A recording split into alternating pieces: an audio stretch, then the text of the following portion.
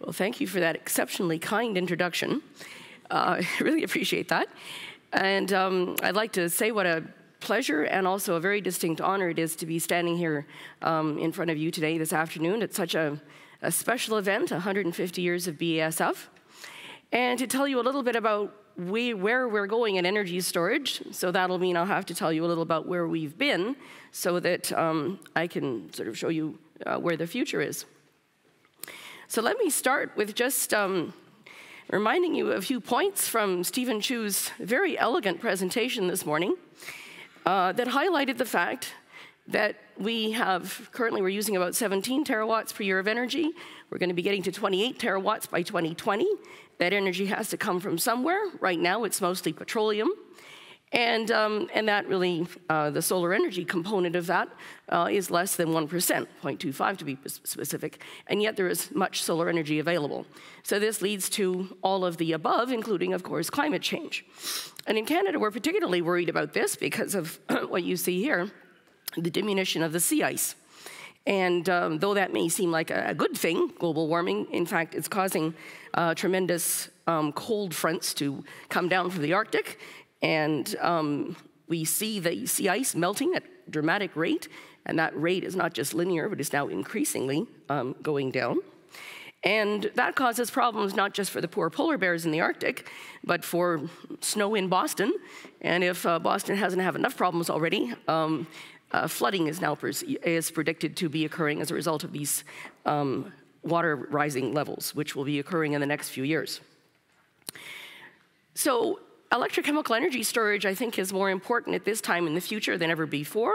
It's certainly going to be used to drive portable devices for, the Internet of Things and things of that sort. But specifically, it's needed to couple renewable energy to a source which is stable, thus preventing or overcoming the intermittent nature of that energy storage and of the rather renewable energy. And that can come in the form of wind power or, of course, solar power. And so in this little cartoon, we envision the power from wind and solar to be coupled to either large-scale grid batteries or even mini-grid batteries that can be stationed in one's home, perhaps run off solar panels. These are connected through transmission lines and, of course, ultimately enable electric mobility. So the point of this slide, this has already been mentioned a bit today, is that off-peak capture is essential to stabilize the renewable energy. And the other point is that there is not one battery that fits all. So for grid storage, one needs very inexpensive type systems, and that could include sodium-ion redox flow batteries and sodium-lithium sulfur combinations, and these various combinations for electric mobility. So I'll be just touching on a few of these today. But the take-home message, I think, is pretty obvious from this symposium. You can't develop long-range electric vehicles without advanced batteries, and you can't sustain renewable energy without storage. So I'll be telling you just a little bit about where we have come from, and that is mostly intercalation chemistry, storing ions and electrons in framework structures. And I'll be telling you a bit more about where we're going, chemical transformation cells involving lithium sulfur, and I'll just touch on lithium air before finally concluding. So intercalation, for those of you who are not familiar with the term, means to interpolate in days in a calendar, or more specifically in the context that I'll be discussing it, to insert something in a crystal lattice. And it's a term that is widely used in the battery field. And so when we talk about capacity, we can talk about electrons stored per mass or per volume. And so that leads one to the conclusion that one wants lightweight, dense materials. The capacity times the voltage at which those electrons are stored gives what we call the energy density. And again, that can be expressed in terms of per gram or per liter. So during the talk, I'll be using both capacity and energy density interchangeably, depending on what I'm discussing. So this little cartoon shows the discharge of a cell. Along with the electrons move through the external circuit, lithium ions move into the layered oxide, and this is a system on charge. So if we just let this run again, we have the discharge of the cell, the ion movement accompanied by the electron movement, which is then pumped. Well, those electrons are pumped uphill on the charge cycle. So this was developed sort of mid-'80s, early '90s, And it can be summarized by this equation shown here. This is the equation on charge. And the positive electrode itself has a capacity, which we express in milliamp hours per gram, but you can call that coulombs. And it stores those electrons at 3.9 volts. So when we multiply those two together, that ends up with an energy density of about 700 watt-hours per kilogram for the positive electrode alone. But when you put this in a full cell, these numbers get diminished because of all of the battery components, the cell components.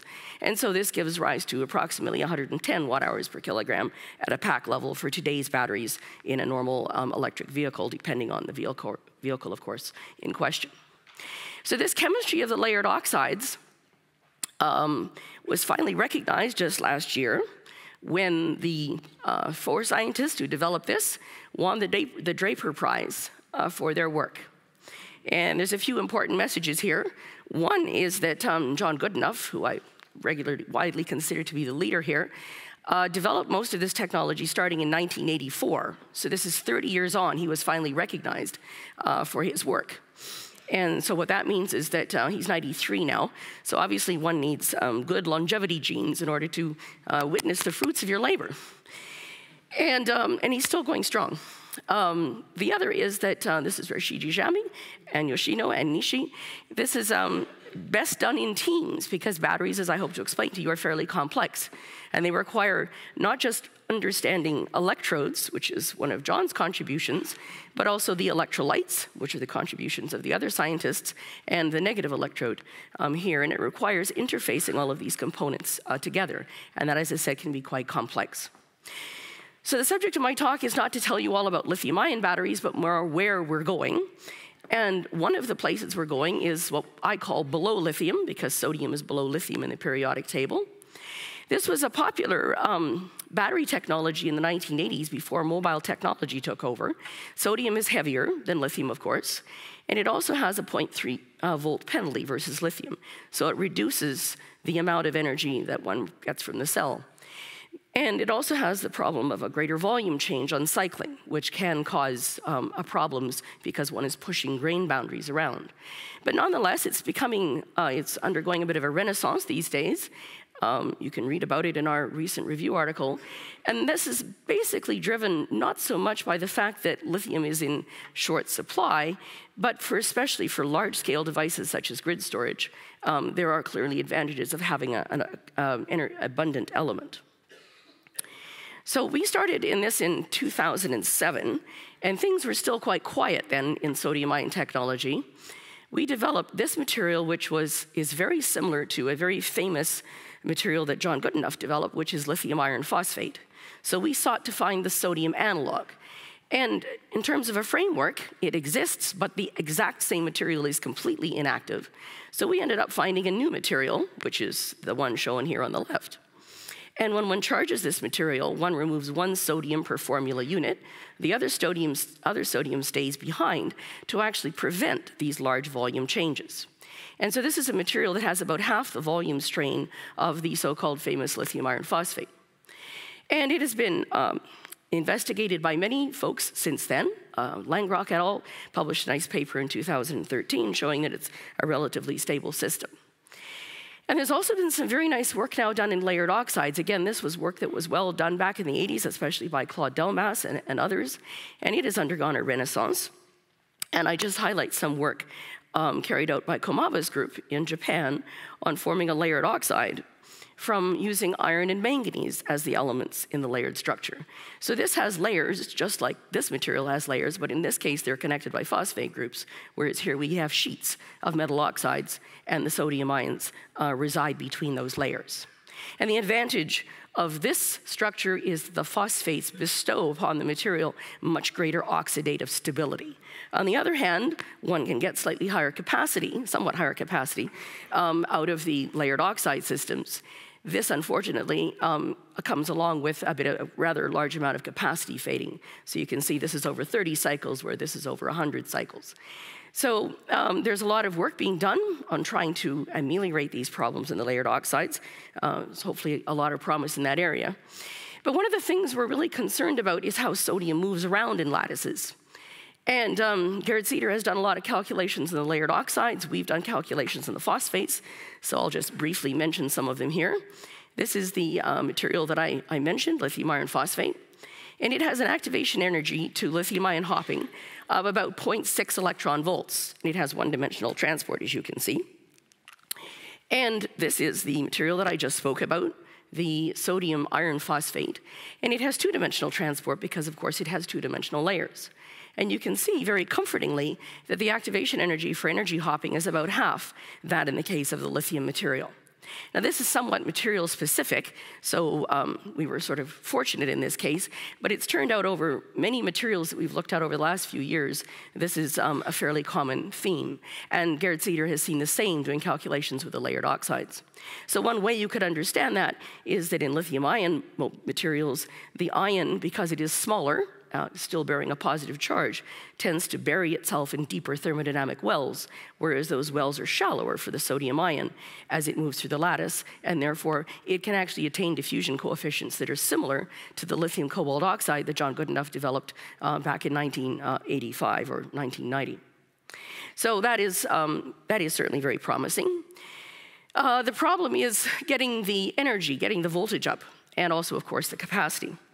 So we have developed, through much scheming, a new material which has the following formula. And in this formula, 2 of the sodium are actually mobile, which we've proved by various processes. And the nickel can be oxidized from 2 to 4. So it's a 2-electron couple as opposed to simply a 1-electron couple, which was the case in the other material that I showed you. And best of all, it has very low activation energy for mobility, very equivalent to the material that I just described. And this has been borne out by both computation and experiments in which those values nicely match. So the tunnels, the pathway for the sodium ion migration that has the lowest energy are shown here by these curved pathways in green. And consideration of that material's mass, and most specifically volume or density, along with a number of sodiums that can be extracted, lead us to predict a voltage of about 5 volts with a very good and high volumetric capacity of 2160 watt-hours per liter. Now, of course, again, that's going to be diminished should we ever be able to make a full cell of this material. So, well, did we make a full cell? So the problem is, now we've got a great high voltage material. The problem is now finding an electrolyte that's stable at that potential, and also finding a suitable electrode, a negative electrode material. And this is where I bring up this concept of people working together in teams to try to overcome the problems in concert, which is really very important. So not to change topics here, but just to point out that Toyota wrote a part of an article. This is actually written by another person, but this was presented in the MRS Bulletin in December 2014, and it simply says that a Toyota roadmap suggests that all solid-state batteries are an important step in the evolution of energy storage technology, but perhaps are not the ultimate solution, so they consider lithium-air batteries to be the ultimate solution, whereas the all-solid-state battery is transitioning between here and here as the years go along. So our cell with even 600 watt-hours per liter would be right in the center, very nicely in the center. But solid-state batteries are quite difficult to actually build because it requires knowledge of not just chemistry, but this complex interface. So this is just a cartoon that shows how we might build one of these. At the negative end, we would have some material that would accept sodium. This is things like hard carbons or other oxides. The positive electrode material made of our sodium nickel fluorophosphate. And the point is that the solid electrolyte, which carries the sodium ions that are necessary to balance the flow of electrons, is present both within the space between the 2 electrodes and also fills the space within the electrodes itself. So effectively, you have the 2 electrodes immersed in this solid matrix of an ion conductor. And that's where the challenge comes, is in actually making these interfaces with the solid-state materials. And I'll come back to solid-state batteries a little bit later. So a common complaint, of course, is if one's at a dinner party, why haven't you guys built better batteries by now? And so Stephen Shu pointed out this morning that, in fact, things have got quite a bit better. It's not true that nothing has changed. It's also true, of course, that there's no Moore's law. We're not following this because this is physics and we're dealing with chemistry. quite a bit different. But this is a little roadmap prepared by Peter Bruce and Jean-Marie Tarascon of where batteries have been in the past, where a lithium-ion battery will typically take you today, at least in a Nissan Leaf, and where we'd like to go in the future. So, of course, I should remind you that even though internal combustion engines still seem to be the predominant technology in most of our cars, they're only about 25% efficient, whereas an electric motor is 90% efficient. So we're never going to beat gasoline in terms of energy density, but that doesn't mean that it's not extraordinarily viable technology. I think I'm probably speaking to the choir here, preaching to the choir. So if we can achieve these values, we can get to higher energy density. That means better electric vehicle range at a lower cost. And cost is incredibly important in this business. And of course, that will reduce our dependence on fossil fuels and lead to less CO2 emissions. So then the question is, how do we climb this curve? How do we get up to these lofty levels? So I'll tell you a little bit about the sulfur and the oxygen cell. They're actually fairly similar in many ways. The oxygen cell, the aprotic cell, is somewhat different from what Yang Xiaohorn was describing just earlier in the afternoon. So I'm going to be talking about lithium air cells at the very end, but those in which we do not cleave the oxygen-oxygen bond. So in peroxide, that bond stays firm, and therefore this technology does not need a catalyst. And that is a tremendous advantage in many ways, but it has many other challenges. But I'll start off talking about the sulfur cell, which is a 4-electron couple compared to that of the lithium air cell, but it is a lower voltage. So that means ultimately that the theoretical capacity is about 2,500 watt-hours per kilogram, but practically we'd only be really trying to see about 600 watt-hours per kilogram in comparison to the higher values for the oxygen cell. So sulfur is, I mentioned cost. Sulfur is an extremely cheap element. It turns out that Canada is the world's largest exporter of sulfur by consequence of the fact that it is a byproduct of the oil sands refining process. So it's sort of ironic that that which messes up our environment so much with CO2 would also produce a byproduct that might help to mitigate the CO2 emissions. But that's sort of a side point, I suppose. So it's $170 a ton, as I said, making it very inexpensive. And in sulfur batteries, it undergoes a complicated process, which I will call cheese to milk to cheese, because I think that explains how difficult that technology actually is. So we start off with a solid, which is sulfur, and that solid is transformed by reduction, in other words, by adding electrons, to a material, these are called lithium polysulfides, and they're extremely soluble, so we'll refer to that as the milk. And that gets transformed again to another solid, back to the cheese. And this has to be done reversibly. And as I said, it has a capacity of about 1675 milliamp hours per gram. Storage at 2 volts gives those numbers that I was talking about earlier. So it's a fairly simple process, but it is the dissolution of those polysulfides that causes all of the problem. So I'll just walk you through the cell. Initially, the lithium is oxidized at the negative electrode. Electrons flow through the circuit, and they reduce the sulfur to a cascade of polysulfides. And we don't really know the exact numbers here, so we have a pretty good idea, especially from doing complicated spectroscopy, but these sulfides are actually in equilibrium with one another as we move them further and further down the reduction scheme. Then, as we get to the point of maximal polysulfide contribution or concentration in the cell, which occurs at a very well-known voltage, these materials, having been solvated highly, start to cross over to the negative electrode. And what they see is a face of metallic lithium. So they end up being reduced. And if this happens enough times, you build up a thick layer of these products. And the problem is that both this Li2, the product, and the reactant are both insulators, and they're really good insulators. So this effectively can sort of shut down the cell if this layer gets thick enough. On the other hand, this is where we want this reaction to take place, in other words, in the positive electrode. So we want to form our Li2S in this side. The other problem of having polysulfide dissolution is that the sulfur that deposits on the negative electrode, if it is actually removed by oxidation, if the layer is thin enough, will end up transporting within the cells, right, animation got a little off there, back to the positive electrode. And that causes what we call an internal redox shuttle.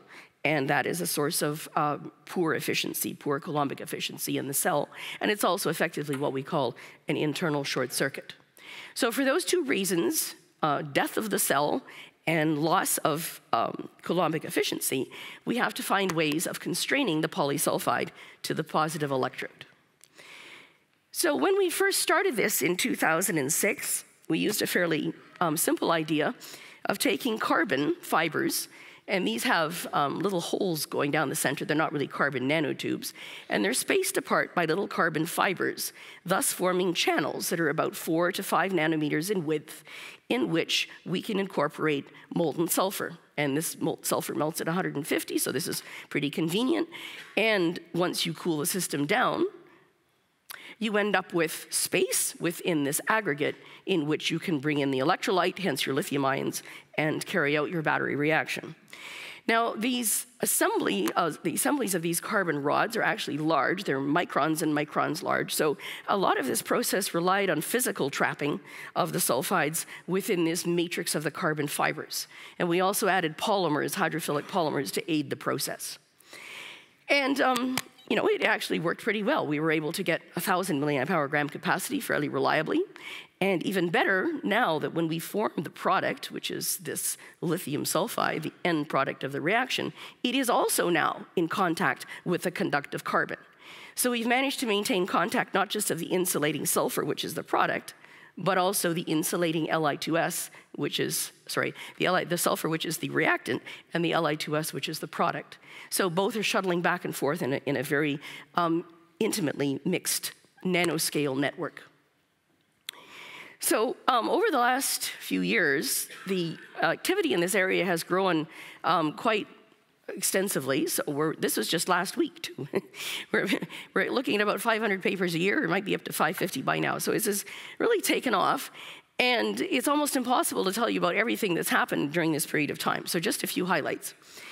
And the bottom line here is that we've looked at various porous carbons, as described here, where we've made nanostructures, very pretty, fancy carbons, as Professor Orbach calls them. And these have pores that trap the carbon. We have values. We've been able to obtain values for 1,000 milliamp hour gram capacity based on all of the metrics in the cell.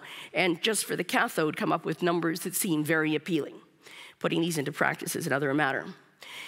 We finally also turned to porous carbon spheres. So these are spherical type spheres that have a porous exterior.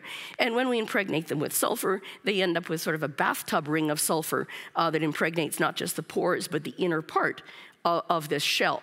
And that allows that sulfur to expand when it's reduced to fill the extra space that's within the pore. And this gave rise to quite stable materials. This is shown over just 100 cycles. But more importantly, this allowed us to carry out experiments on a synchrotron using X-ray absorption spectroscopy to understand what was really going on in the cell.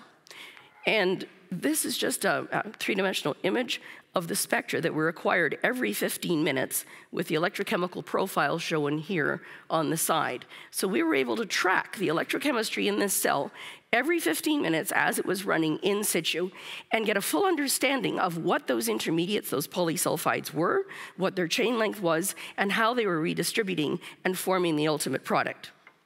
So I won't bore you with all of those details here. I'll just tell you that what we learned is that carbon is a very bad material for binding polysulfides. So we found, under many different conditions we ran this, the shuttle mechanism and this self-discharge process were particularly enhanced in the form of a highly carbonaceous material, one that was almost pure carbon. So then this led us to looking at other materials, and we turned to, first of all, to oxides. We started wrapping our spheres with oxides such as silica and titania. This worked fairly well. This shows a picture of a layered carbon initially, and after it's been wrapped with silica, and you can see it sort of looks like a baby smooth bottom here, a very smooth surface because of that oxide coating. And we also put conductive vanadium oxides on the surface, and that worked reasonably well. And then finally, we realized that we really needed to be looking at metallic oxides. And so just last year, we developed this material, which is Ti407. It's a conductive metallic oxide that goes by the name of Magnelli phase, and we call it a 2-in-1 host, because not only does it offer, is it a conduit for the electrons, so now we don't need carbon, but it also binds the polysulfides very well to its surface. And I add that Yi Chui and I have been sort of running neck and neck on these sorts of materials for the last few years. But I was surprised to learn this morning that Stephen Chu has now joined this team, and so I'm not sure it's a level playing field anymore, but I'll still continue to do our best. So the point is that the high conductivity of this substance delivers the electrons, the high surface area binds the polysulfides, and most specifically, the surface properties inhibit this polysulfide diffusion in the cell. So this just shows our materials that we carefully tailored. These are nanocrystallites, 10 to 20 nanometers in size, and they're organized into these aggregates, which effectively form these sort of polysulfide sponges, and we call them bifunctional because they're conductive and because they bind the sulfide. And this is just a TM image showing the location of these crystalline materials within this matrix. So the proof of the pudding, so to speak, is in this data, and this was taken from the operando, in other words, in working cells in situ, that we also looked at the advanced photon source. And so the results for a boring carbon are shown by the dashed line, and you can see this massive influx of polysulfides, which are shown in blue, immediately when we start the cell. And these polysulfides flood the cell until we finally get down to full discharge, which is not actually the full discharge of the cell, but it only gets to a partial discharge. Along with that, we see the sulfur is consumed. This is the red line, and it reaches a certain value, which is never really zero, and just sort of tails off. And more specifically, the product, the Li2S, doesn't really start to precipitate into the end, at which it precipitates very suddenly. And that's what we don't want. We want a slow, gradual, controlled precipitation. And that is what we see in the case of the Ti407. So the sulfur contribution comes down much more slowly and eventually reaches zero. The lithium sulfide precipitation is a much more controlled fashion, almost steady. And most specifically, we have reduced the amount of polysulfides in the cell quite considerably. So that was really good news. We were really excited about this. And we also learned, and I won't go into all of the details, that it promotes, the metallic host actually promotes electron transfer at the interface because of its very highly conductive metallic nature. So just summarizing, in the case of carbon, when we reduce the sulfur to form the polysulfides, they waft off into solution. They undergo chemical equilibration that actually precipitates out the product, the Li2S, which is what we don't want because it precipitates in many areas of the cell where it becomes inaccessible. In the case of the Ti407, we have an interface-mediated reaction, whereas we form the polysulfides at that metallic interface, they undergo a controlled reduction to form the product of the cell, the Li2S. And of course, then on charge, the whole process is facilitated as well by exactly the same processes. So we see greatly enhanced capacity retention under these conditions. So in the last year, we've looked at other systems for trying to bind polysulfides, not just by a strong chemical absorption, but in this case, actual chemistry. And the two favored materials that have come up, not just to mention our own work, have been graphene and graphene oxide and nitrogen-doped graphene. And this is work of Zhang et al. Reported last year. And you can see that they're able to sustain cycling in the cell over 2,000 cycles using this nitrogen-doped graphene. And Elton Cairns showed similar, but, well, fairly similar, not quite as good, work about a year earlier with graphene oxide. So I'll be just talking a little bit about these so-called inorganic graphene oxides, which are layers of manganese dioxide. And because it is an oxide, and I think I've already hopefully convinced you that oxides are pretty good at binding sulfides, this works as well, if not equally well, mostly because this is a completely unoptimized cell, and in this case we have 75% sulfur, whereas in this case it's about 55%. So we have much higher sulfur contents, and yet we can still cycle it at fairly high rates. So I'll tell you just a little bit about how that works. So the inorganic MnO2, they're called nanosheets. They're little thin, approximately 10 nanometer wafts, thin sheets of manganese dioxide, and we melt diffuse sulfur just like we did in the previous case. And this allows us to easily incorporate, as I said, up to 75%, 75% sulfur. And you can see that the sulfur is not agglomerated in this scanning electron microscope image. The sulfur is simply bonded to the surface of that inorganic graphene. And we can map this using sulfur and manganese and see that these map, or they co-map on each other. So in order to really prove that this was working, we actually carried out cells with optical access, in other words, cells that were clear. And we compared the cells using the manganese dioxide nanosheets with those with a carbon that goes by the name of Cajun black. It's a fairly standard carbon that's used under these conditions, under exactly the same loading. And so you can see in this blown up image that at this point, where we maximize the formation of the polysulfides, in the carbon cell, you can see them very clearly in solution. They're evident from their golden yellow color, whereas such a color is just only barely evident in the manganese dioxide cell.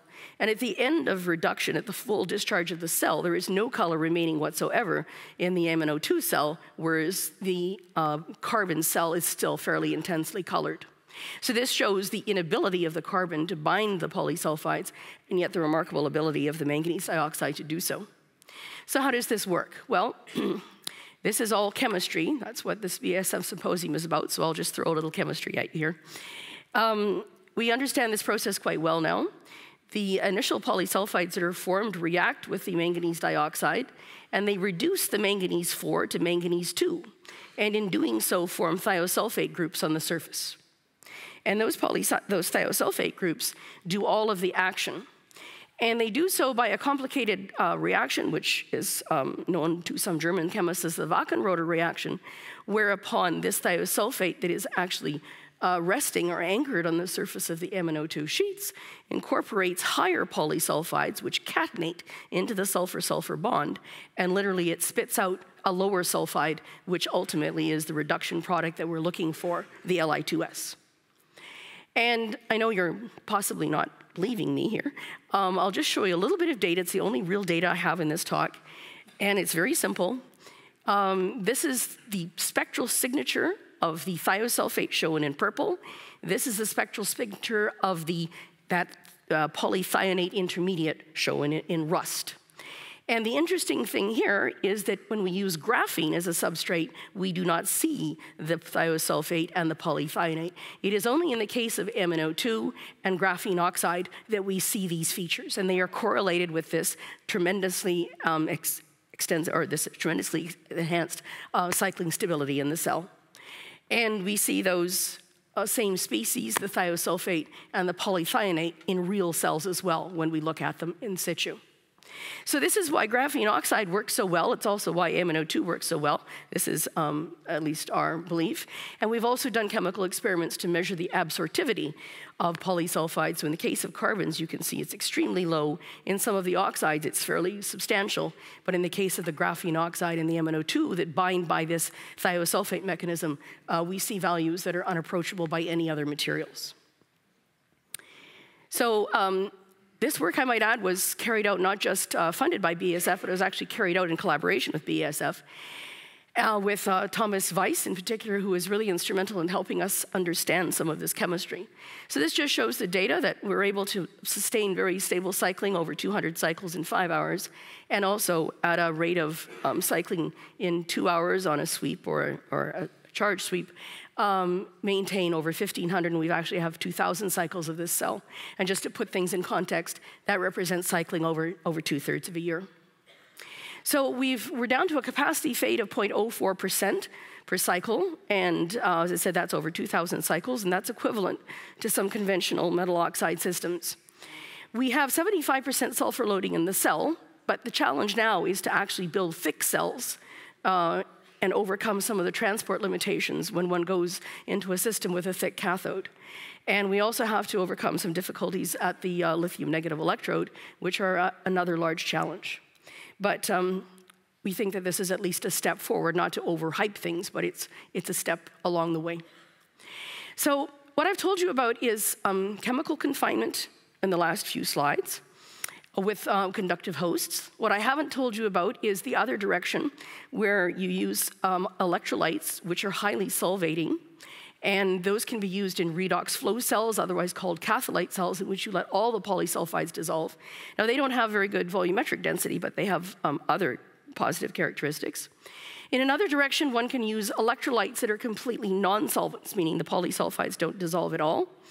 Those can reach high capacities, but they have interface challenges because of the problem of the lack of ingress of the electrolyte into the solid mass. And then finally, there's all solid-state batteries, which I alluded to I mentioned earlier in the context of sodium-ion cells. And one can imagine these, and in fact, they have been, they're actually being developed for sulfur. And so I design what this might look like is an anode, which is typically, it has to be a lithium-indium alloy for various reasons, a solid electrolyte, which has lithium ions now instead of sodium ions as the conductors, and sulfur particles that are intimately mixed in that electrolyte. So this data, or this concept, has actually been put into practice just very recently by a group in Japan who have mixed a very complicated arrangement of materials. And they have managed to achieve almost the theoretical capacity for this cell. It's only over 10 cycles, unfortunately, at this point. But it's certainly, I think, quite hopeful for such technologies. And it really depends on interfacing the sulfur particles with that conductive additive in a way that controls those interfaces, which is what I was explaining in the previous part. So in other words, that is just as important for solid-state cells as it is for the more liquid cells. So what all solid-state batteries have in common with lithium air, and I'm going to just finish off on that, is this control of interfaces. And so even though this is not really predicted to become technology until 2030, many of us hope we'll still be around by then. So I'll just end off in a few points that illustrate where we are going. I don't really, as I said, have time to explain all of the many problems. But this illustrates a voltage profile for a cell, either a carbon-type cell, which is shown in green, or a cell which has a poorly functioning electrolyte, which is shown in blue. So I think it probably is understandable that one would like the discharge process to take place at a similar potential to the charge process. In other words, a situation, something like this, where the charge would be on that white line as opposed to being at a very high potential. And the reason the lithium air cells have such a high potential on charge is only literally beginning to be understood in the last year or so. And it is really necessary to bring this overpotential down to regions something like this in order to make these cells viable, along with a lot of other problems, of course, as well. But what this high overpotential, even in the case of a carbon cell, means is poor round-trip efficiency and also poor cycling. So there is, as I said, many multitudes of challenges in these cells. One of them is that the electrolyte causes problems because it degrades on the surface. So we need both a robust surface and a better electrolyte. The reactivity of the electrolyte with the product, which is peroxide, is a problem as well. So we need a better electrolyte. And there are some groups around the world working on this. And the other problem is the reaction of lithium peroxide with that surface when it deposits as a thin film. And that is because carbon especially reacts with peroxide to give lithium carbonate. And that is at least 50, if not more, 50% of the reason for why that overpotential is so high, because it's very difficult to get rid of that lithium carbonate. So it can form from two sources. One is from reaction with the electrolyte, and the other is reaction with a carbon surface. So just as in the case of the sulfur cell, we needed to get rid of the carbon, so to speak, or at least purely carbon materials. And that means we need a metallic, porous, and non-catalytic surface. And when I say catalysis, I don't mean electrocatalysis. I mean that in which we bind the oxygen to transfer the electrons to it, because it's not catalysis in the same way that Yang Shohorn was explaining with electrocatalysis. So I'll just say a few words on that in my last minute. We started working on this in 2012 by looking at metallic oxides. More recently, Peter Bruce in 2013 has reported on a metallic titanium carbide, both of which work reasonably well. And just recently, a few months ago, we found a metallic oxide, which was, of course, the same one we were using for the sulfur cell, conveniently. And we've learned that this Ti407 is, in this state, it is metallic, but it forms a passivating layer of a suboxide on the surface. And that is what actually controls the interface. So rather than fully oxidizing, it just oxidizes to a conductive, but not fully oxided material. And that enables us to achieve fairly low potentials on the onset of oxygen evolution at about the equilibrium potential of 3 volts. And so we're pretty excited about that. We do online spectrometry to actually show the oxygen evolution in the cell. And you can see as soon as we start to charge the cell, which is shown in the red curve, we see the immediate evolution of effectively quantitative amounts of oxygen. And the only problem is right here. This is the CO2 evolution. And that is because of the electrolyte. So we need an organic chemist to help us make new electrolytes. So if you take this to an artist, the interface between art and science is very interesting. And this is what you get. This looks like sort of a nuclear reactor with some lithium peroxide and some stars. I don't know what the stars are doing there. Anyway, I thought I would just end off on that note. And remind you that battery materials chemistry is very multifaceted. It's complex. We've needed to develop in situ methods and sophisticated ones to peer inside the cells to try to find out what these problems are. I think I've also hopefully convinced you that not one energy storage battery fits all needs. There are many under debate at the moment, along with the ones that I mentioned, also sodium, oxygen, and magnesium ion chemistries. And I guess more specifically, energy for the management for the next decade will require not just energy storage, but also conversion, which I think we're all going to hear about next, and I'm very much looking forward to that, and also energy efficiency, and of course, LED lighting and smart grids to control the system. So I will just end off by thanking my co-workers, my students and postdocs who did all of the work, and my collaborators were shown here, especially BASF for their continued funding of our lithium sulfur program, which has been absolutely indispensable, and also J. Caesar for funding some of the lithium air work, and our other funding agency from Canada. And there's a little picture of a Volkswagen car, the plug-in version. Thank you for your attention. BASF. We create chemistry.